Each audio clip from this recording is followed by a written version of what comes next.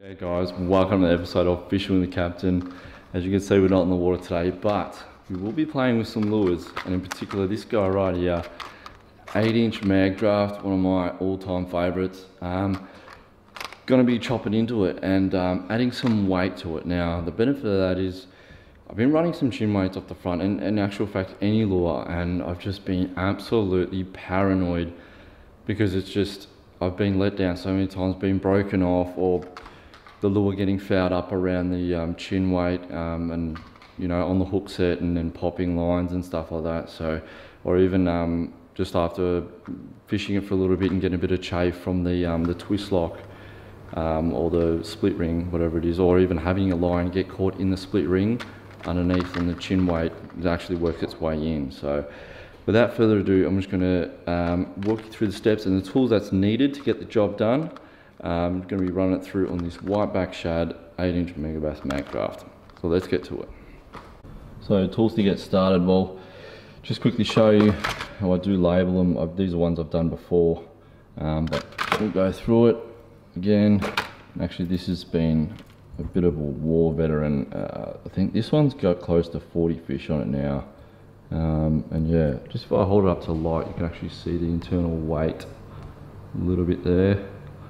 Just see it, but it'll look a lot better when this is when we do this one now. But what I'm going to do is, need to start off, just get yourself a razor if you've got a sharp little scalpel sort of situation, but a nice clean new razor, not a used one. Definitely want to try and keep it clean, or unless you keep it dedicated for modifying your lures, but definitely a sharp blade, just a lighter, long nose pliers, and get the weights themselves. Now the weights themselves are going to be putting in, this is a size 2 bean sinker. Look, I carry 2s, 3s, 2 3s and 1s, just all different weights. So size 3 is 0.75 of an ounce. I weigh all mine up, so I try and weigh them all up, but also you got to think, when what I've done already is put the bean sinker in a set of pliers,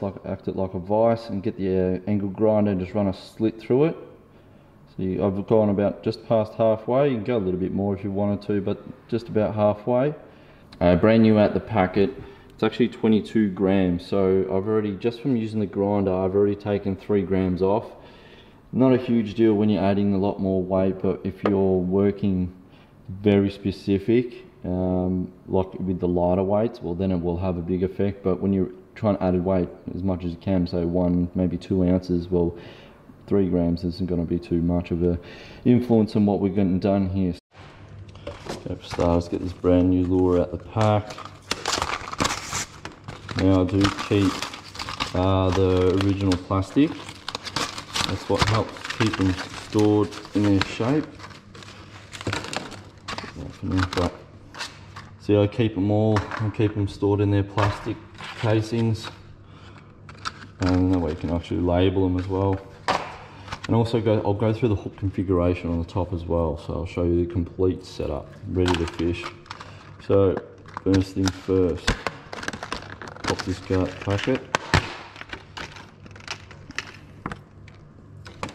And I also chose a clear one, or the whiteback shad in particular, just so I can show you a bit more what's going on the inside. So, alright, so what we're going to do, what you could really do is take the hook off if it's in your way, but I'm happy like this. So what I want to do is pretty much take that harness inside, and I want to take it out. So you see there's a bit of a center line here, like a seam. So we want to run our line pretty much from that point there, that eye there, run it down to pretty much past the magnet section. So just in there, you might just do it nice and slow. You get better as you go along, and then you just want to get your nails in behind and separate that magnet, and you'll see that little lead weight in there. You might have to get the knife in there again, but just to pry it open. So there, just dig your thumb underneath. And what you want to do is you want to grab that section there and pull it down on an angle like that. Don't pull it back or out like that, because you'll end up ripping it, which is fixable, but it's just, yeah, rather not. And then what the eye should start coming out. It'll just release, just like that. It started to come out. I'm squeezing with my left thumbs as well, just to keep the lure intact, otherwise it will just cave in. But now we have just the raw plastic.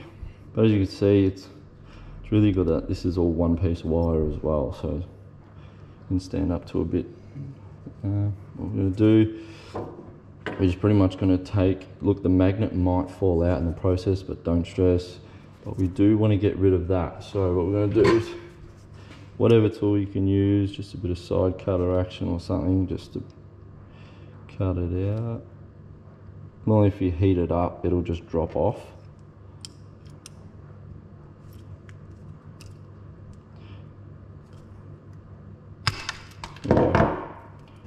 Okay, so we've taken the lead bit off.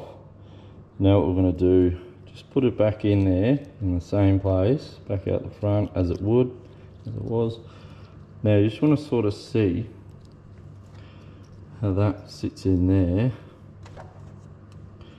And then what you want to do is, the purpose of having it 3/4 of the way grinded through, is you want it to sit, imagine if you can see a line across through the guts, right? A line through the middle. You want the lead to be on the bottom half, or most of the lead. You don't want it up there, you don't want it in the middle, you want it down as low as you can. So that way it acts like a keel and it won't blow the lure out when you're winding it back. Often when I'm fishing and I'm burning it back to the boat, it sits true, it hasn't blown out. So what I want to do is grab that harness out now. So what we're going to do, now that we've got the wire and the sinker, just going to slide that up and over, up inside, pretty much acting like a giant split shot. Alright, so actually what we're going to do, yeah, that's right, you can put it from top down, bottom up, whatever, but I prefer to go top down, so the weight is always pushing down like that, because if you have it like that and then for whatever reason seam opens or something, the sinker can just fall off, which it shouldn't, but just in case. So I like to go top down, and what we're going to do is just give it a light crimp with the pliers.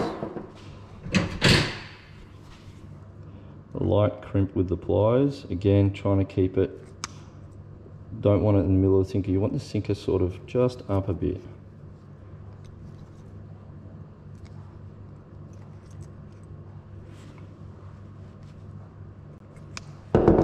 Now the ideal part would be having a nice flat file, but I don't have one on me, so what I want to do is just round off those edges,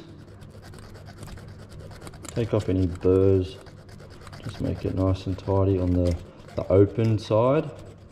So this part that we did the slot on, just rounding it out. Doesn't have to be too fancy, but always helps.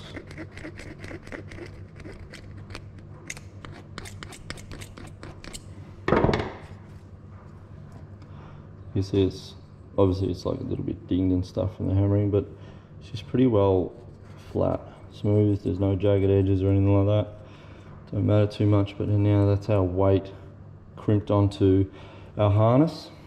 So what we're going to do is just grab that, put it back in. I'm doing it a lot slower now, but obviously I'd be doing it a lot quicker normally. But see, it sort of doesn't want to fit. That's all right. So what we see how much it's sticking out, it won't go in. So what we're going to do, get the razor blade again, open it up. It's only about 10-15 mil deep at the most. So, but what we're going to do here is just open it up with the fingers and just pretty much where the hook section is, just going to run the blade up, pretty much like as if you wanted to fillet a fish, pretty much until about halfway of the lure, depth wise. See, now it's open right up. Then when we put this in, it should nearly be all the way in. See, it wants to tuck in there now, starting to take shape. You might think, oh, it's bulging and it won't close, but this is what the next bit comes. Alright, so what we're going to do, get a set of long nose pliers. Long nose. I'm just going to heat that up. Better is on the stove. You want to heat the wire up as well.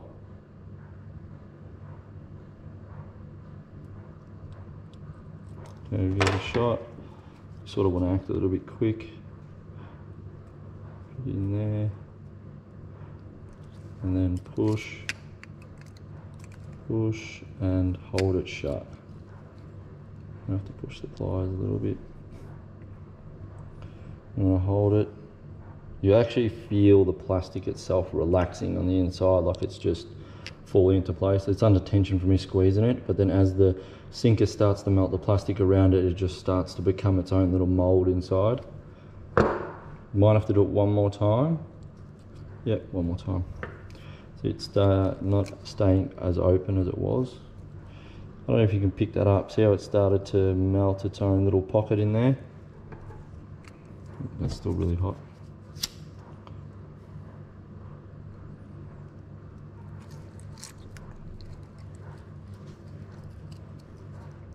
Shouldn't need to do a third time, I don't think.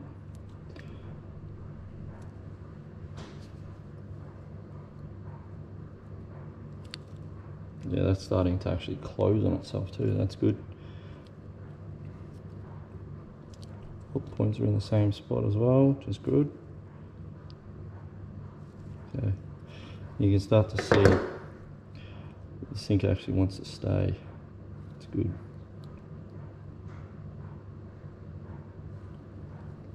Very good. Alright, so now we're going to start working on closing that up. Okay, so now that we've got it, yeah, just sitting in there, just going to heat the blade up as well. Now you could use like an old butter knife or something like that. Right, so we got our lure. You want to start to you want to hold it closed, then just run that blade like that. It should start to close up as you go along. Sorry, I just lost my grip a bit there.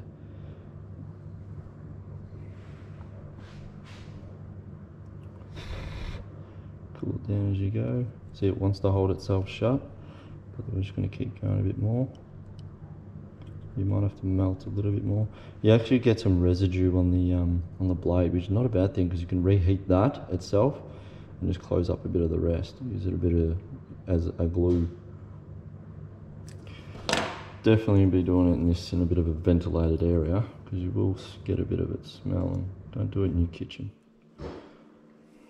And it's closing.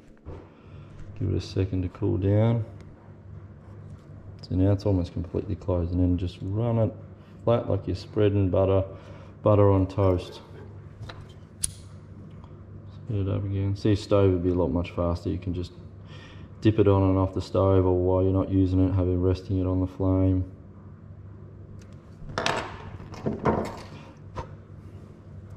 You just want to spread it like you're spreading butter on toast.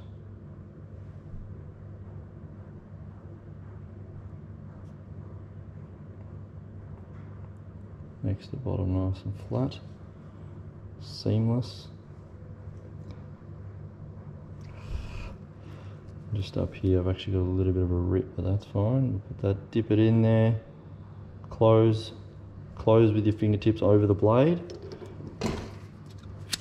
Now I'm doing it a lot slower than what I normally would. I've had this well and truly done by now. There's a rip there. Put the blade in, close over the blade, and as you're holding it closed, just remove the blade. Just give it a second, let it cool. There we go, now it's sealed. It's closed, everything's closed. Beautiful. There we have it, that's in there sealed.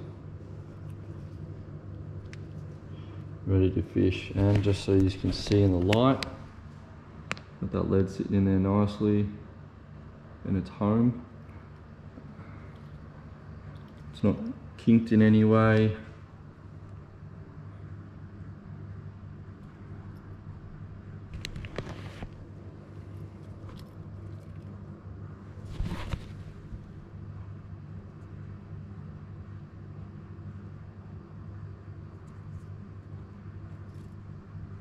It's pretty good.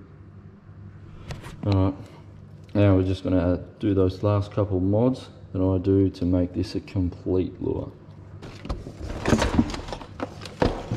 Right here I've just got some twin hooks, some Rudy Fierce Brutals, and what size do I go? I'll go a 2.0 because I'm probably just dedicating this to a big bait. Actually no, I'll go 1.0. 1.0. Now these hooks are dead set my all-time favourite. There's a few things, there's a lot of things you could talk about a hook, but people might think, oh, it's super fine gauge. But if you have a proper look at it, just the cosmetics of it and just the specifications, like how it is, it's proper welded eye for starters. Teflon, it's super sticky and very sharp. Now their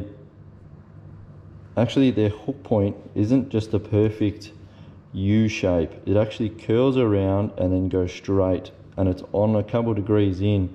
What that does is help with the driving power, and it's stronger, so it's less likely to open.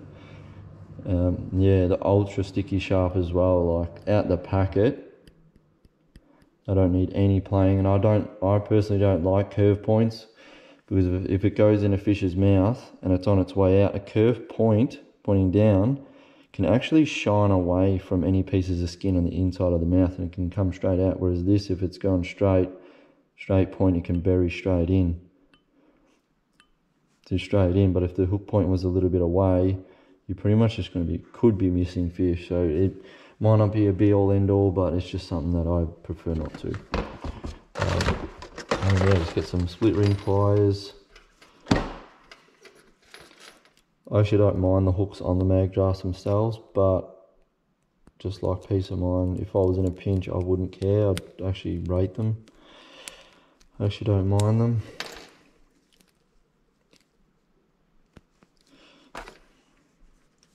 If you're dedicating this to a big bait, like a big fish, sorry, you could probably upsize the treble. I've run a 2.0 on this a fair bit and never had a drama on big fish, especially in fish over 120, no dramas. This in there. Larger splitty for the head. Yeah. Just get a large split ring for the head, just to finish it off.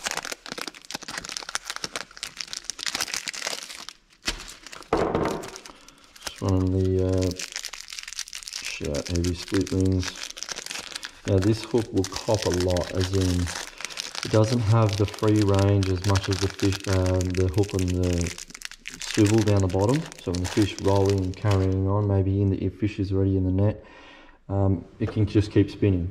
But the top hook, you're pretty limited. So if something's going to let go, it's definitely going to be a split ring.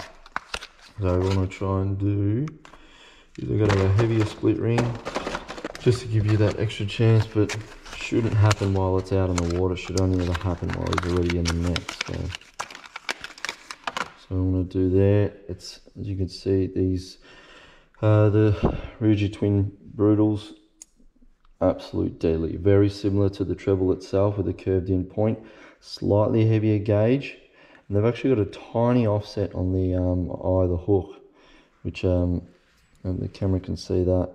It's actually got a bit of an offset and just heat shrink, so it's made to sit on top of the head of the lure. So what I'm going to do is just pinch that through there, through the two of them.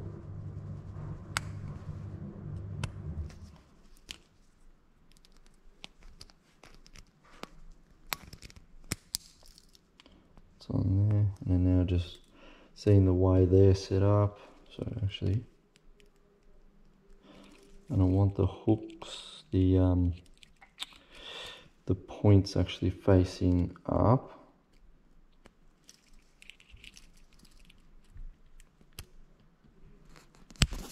Oops.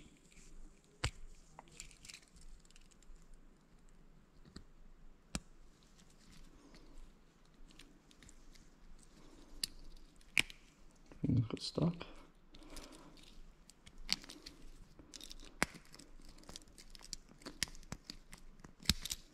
Alright, here we go, sitting up on top. Probably could have run a 1.0 on the top, but that's cool. So that's sitting there. Honestly, if the magnet falls out or whatever in the Magdraft, it doesn't faze me whatsoever. So that's that one there.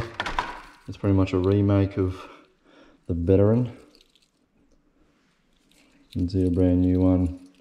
You can see that one's been absolutely ripped to shreds, and it's actually funny, the smaller fish do a lot more damage than the bigger fish, just because they can grab it through the body, whereas the big fish just engulfs it the whole way. That's why there's a lot of chafe around the head. So, and also what I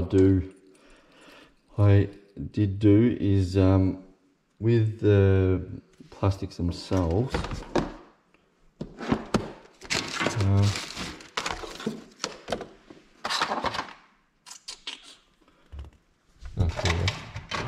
with the plastics themselves, I've had these for probably 3 or 4 months now, but it's sort of faded, is I'll just write down what they are.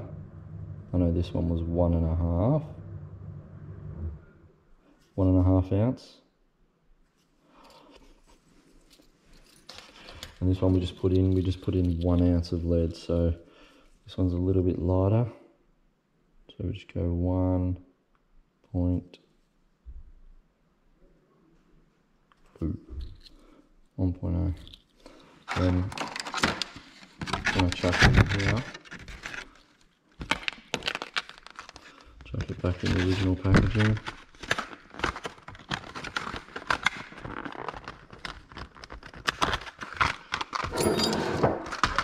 Just so they find their own boxes back again. I'll just go, text is running a bit low, but 8-inch W for whiteback shad, and then we just take note, so 1 ounce, I put INT for internal, and then also what did I do to achieve that thing. So I've just gone, so size 3,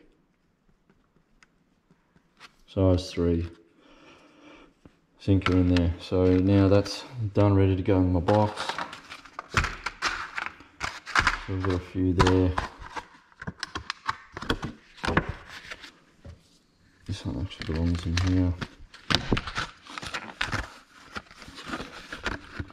So that's it. So now I've got it all labelled, everything on there. So when I know it come tournament time, or even just going through my stuff, I know exactly what is what. And have backups. Again, these are the trebles, those people that are asking. The rings, and obviously the Magdrafts themselves. You can change the swivel out if you wanted to, but I don't see the need to. But just probably just the ring, and definitely the treble. And the addition of this hook here has done enough to prove itself. It needs to be on every big soft plastic swim bait that I run. So it's definitely earned its place. So that's it, guys. There you have it. I've rigged the 8-inch Magdraft. I've done a fair few on the 10s as well. You probably have to go north of 1 ounce to do some sort of effect, because they are such a heavier lure. You just need to magnify the amount that you put in there. So you're probably looking at north of 1 ounce, probably pushing 2. And also you've got that much more room in the bait itself. You can jam a lot more up there. Now, but I've realised with the 1 ounce and the 8-inch Magdraft on a pretty standard cast and a slow roll, you're already reaching down that 2.5 to 3 metre mark just on a steady wind, and running fluoro. Braid, you run a bit higher because it catches or has a bit of air in the braid and actually wants to lift. So one thing I was going to say is you do the big cast, lure sinks down, you get a big belly and you line back towards the boat. But when you start to wind, your lure actually want to lift and follow the line back. But running fluoro, because it's denser, it wants to sink. So if you think about it, when fly fishermen, when they're running a tippet or a leader of fluoro, or it helps the line sink so it lays flatter. So if you were to cast, hits the water, sinks, you're pretty much going to run up to the boat, and if you actually slowly retrieve down again, you can make it run horizontal and then up to the boat. So that plays a big deal. But again, the 1 ounce I found to run 2.5 to 3 meters on a big cast and a slow roll. And the 10 inch, you can actually get down with about 1.5 ounce. You can actually punch down to 4 meters on a big cast. So in this one, I've actually got 1.5 ounces of lead in it, and that's here running a big 2.0 treble on there and a big 2.0 twin hook on the head. So that's a big bait there. I'll just show you in comparison. That's the two of them there. So you got an 8 and a 10. Yeah. Anyway, I've got half a dozen more to go. I'll do a lot. I'm doing one a lot quicker, but just for the sake of the video, I'm giving you guys a bit more of a step by step. That's how I do it. Anyway, guys, thank you for watching the video. I hope this is a bit of a help. Again, just experiment, play with things. That's how I came up with this sort of technique, or this little setup we've got going. I've been running it probably about a year and a bit now, so it's proven itself, and I really like it. I've never lost a lead out of one. I've never had one lost a fish because of the chin weight or just nothing, and even then casting it and never having it fouled up. Also, just quickly, you might be worried about that hook up on top of the head there, that swinging hook. Don't need to pin that down whatsoever. Just leave it as is. Tie your line up to the top. Tie your line up to the top there, and just leave that one free swinging. You can pin it down if you want to, but I don't see the need to. I did at the start and it just started to get annoying, but no need, just as is. So anyway, guys, signing out from the kitchen. Alright guys, take care. Thank you for watching another episode of Fishing with the Captain.